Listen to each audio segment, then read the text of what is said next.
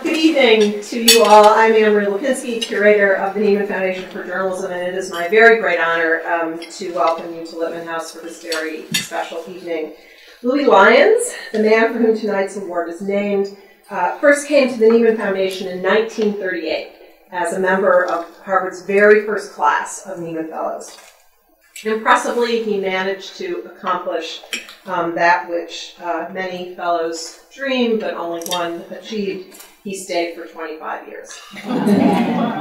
During Lyons Fellowship, Harvard's founding Nieman curator, Archibald Cleach, was appointed the Librarian of Congress.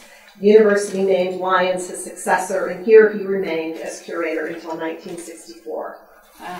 Lyons, who had written for the Boston Globe and for the Christian Science Monitor, ushered in many, many important changes at Nieman. Can you imagine a fellowship class without women? Without minority journalists? Without international journalists? Or one that was limited to newspaper journalists? Neither could Lyons, who welcomed all of these advancements during his tenure, paving the way for the richness of experience and skill reflected in today's Nieman Foundation. And while those developments may seem obvious from where we sit today, they were not always thus.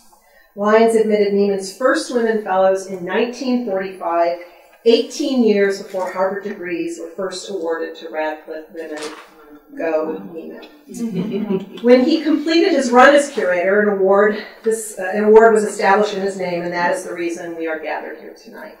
The prize honors conscience and integrity in journalism and is a distinction that has been awarded to some of the lions of our profession, including the broadcaster Edward R. Murrow, crusading South African editor Zulaki Zazulo, the great Vietnam war reporters Neil Sheehan, Malcolm Brown, and David Halberstam, and Gunawan Mohammed, an Indonesian journalist of incredible courage with whom I had the privilege of sharing my Nieman year. In recent years, the prize has gone to Mohammed Nobus, who was killed in Libya in 2011 while reporting on the Gaddafi forces' attacks on civilians in Benghazi. And Pamela Koloff, a Texas Monthly editor who reported and edited tenacious investigations into wrongful convictions in this country. Turkish journalist Hasan Samel, whose long career dedicated to a free press we cherish even more this year as journalists in that country confront strangling controls on their work. Chinese journalist Yang Zhisheng, whose groundbreaking book Tombstone, The Great Chinese Famine, 1958 to 1962, documented in forensic detail a great human catastrophe. And our very own Marcella Tirati.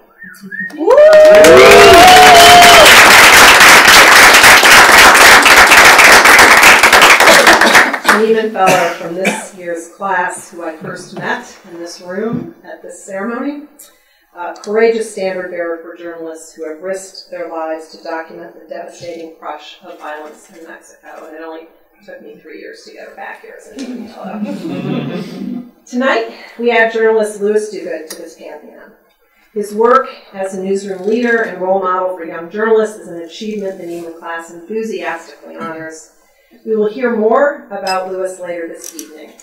Meanwhile, I would like to make just one observation. Conscience and integrity are elusive qualities, easier to define in the breach. And we sometimes make the mistake of beholding them as the exclusive domain of those journalists who daily risk their lives. But there are places where the very act of asking questions can be regarded as treasonous or career-ending.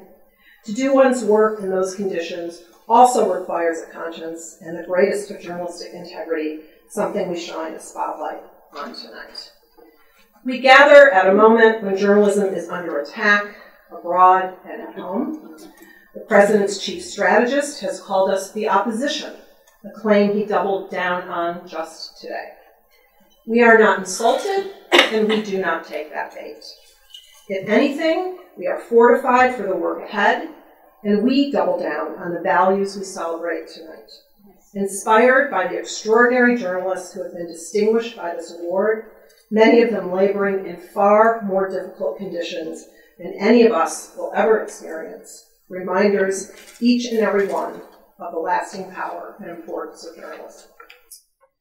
The great tradition of the Lyons Award is that it is decided by the sitting class of Nieman Fellows. I offer special thanks to the 2017 Nieman Fellows, in particular to Lali and Jassim, who co-chaired the process.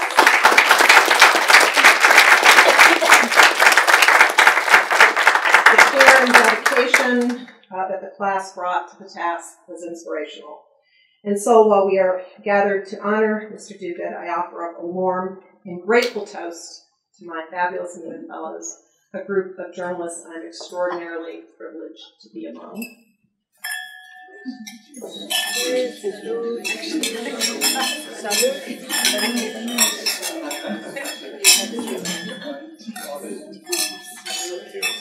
We will hear a little later from Janae and Catherine from our current Nieman class, who will introduce tonight's program.